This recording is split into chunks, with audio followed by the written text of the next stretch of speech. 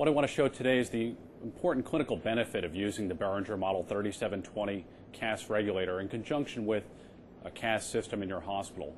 CASS is continuous aspiration of subglotic secretions. Typically, this is facilitated with an endotracheal tube or a tracheostomy tube that includes an additional dorsal lumen for the removal of secretions in the subglottic space. This is an effective therapy to reduce ventilator-associated pneumonia in your facility. What makes these special tubes different from standard tubes, and here I have one example in front of me. This is an endotracheal tube. You notice we have the standard balloon cuff pressure inflation line. We also have an additional lumen which is meant for removing secretions above the cuff. You notice this suction lumen travels along the dorsal end of the tube and terminates here immediately superior to the cuff with a suction port. This allows for any material that accumulates above the cuff of an endotracheal tube to be removed from the patient. You'll know that removing these secretions is very important because should they migrate past this cuff, they could very rapidly precipitate an early onset ventilator-associated pneumonia in your facility. Manufacturer's instructions call for the use of 20 millimeters of suction. You can picture this as a blind catheter inside of your patient. This is immediately proximal to the tracheal wall, where applying a high level of suction could very rapidly degrade the tissue on the trachea and or leave them another pathway for microbes to infect the host. 20 millimeters of mercury is roughly the same amount of vacuum it takes to withdraw soda from the bottom of a big gulp. It's about 10 inches of water. It's a very low level of suction for the hospital, but it's also necessitated for the safety of the patient.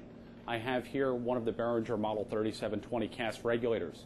Some features of note on this: a very distinctively colored bright faceplate which allows you to identify this from other regulators which may be on your ICU or CCU wall. If you note our patented linear gauge, right in the middle of it is a green area.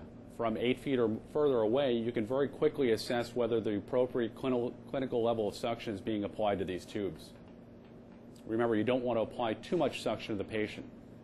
Also of note, this regulator will not go beyond 60 millimeters of mercury. Unlike standard 0 to 200 millimeter regulators, which could go to 200 millimeters or beyond, or even pediatric units where you could bring them beyond 100 millimeters of mercury, this regulator cannot go beyond 60 millimeters of mercury, leaving very little potential for danger to your patient.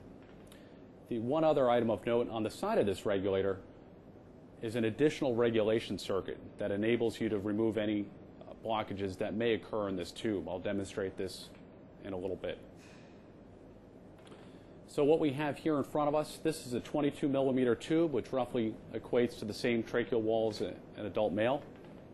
You'll notice that most tracheas are not this straight and smooth, but this is for a demonstration. Immediately above the cuff, you can see that we have accumulations of secretions. These could be oral pharyngeal, nasal pharyngeal, or even gastric secretions which have migrated their way above the cuff. What happens is they sit here, they pool, they'll multiply, and slowly through patient movement and just through microfolds in this cuff, they can actually challenge the lower respiratory tract and precede the onset of a ventilator-associated pneumonia. So this is a typical collection circuit. I've collected 6 feet of hose to a canister, and 6 feet of hose coming back out of it, and I'll attach this directly to the suction line of this tube. You notice that even with this low level of suction, secretions very slowly migrate out of this tube, and given long enough time, we'll remove all the secretions in this space.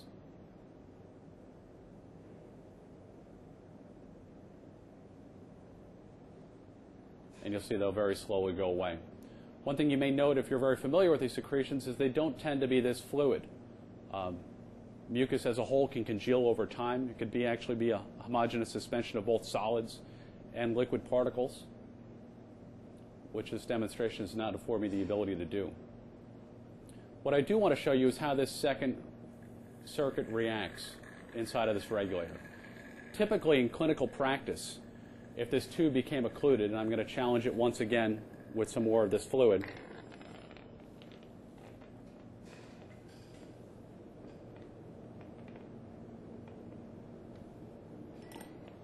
if this tube became clogged to the point where 20 millimeters of mercury was no longer migrating fluid in this line, right now instructions for use for these manufacturers calls for the use of a syringe to remove these secretions.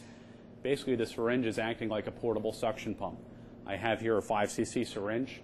So The respiratory therapist or ICU nurse would have to glove up, taking appropriate BSI precautions, would have to break the circuit for this line, attach the syringe to it, and then they could use this to very slowly remove any blockage which may be in the line. For some perspective, in just this small volume, a 5 cc syringe will generate over 500 millimeters of mercury in this circuit, which doesn't seem possible given its small size. What I want to demonstrate now is how this feature is actually built inside of this Boehringer CASS regulator. So if I attach this collection circuit again, this is actually a second regulator built inside of the main regulator. By depressing this button, it will very slowly increase the pressure in the circuit to remove any occlusion, but you'll see once any occlusion has been removed, it returns back to its clinically safe level. So that in an unoccluded circuit, clinically this button will have no impact on the patient's circuit. Should there be an occlusion in this line anywhere between the regulator and that exit port on the tube, it can increase the suction of the line. And this functions very similarly to how that syringe works. And I'll show you once again, I'll challenge this line. You can see that without any occlusion, the suction level is unaffected by pressing this small button. But if I were to challenge a circuit with the same fluid again,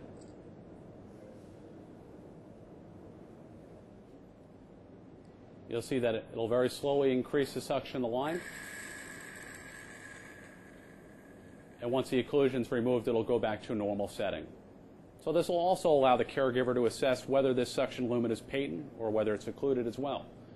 They can tell by just touching it, the circuit's not occluded. If they see that rise, it'll very slowly increase the pressure until it removes the occlusion. Safety was always foremost in our mind when we added this feature into our regulator. This is momentary in nature. It's not automated. So you need to either have an ICU nurse there or a respiratory therapist to activate this. Once they walk away from the regulator, it no longer has an impact on the circuit, and it certainly has no impact on a circuit that's not occluded.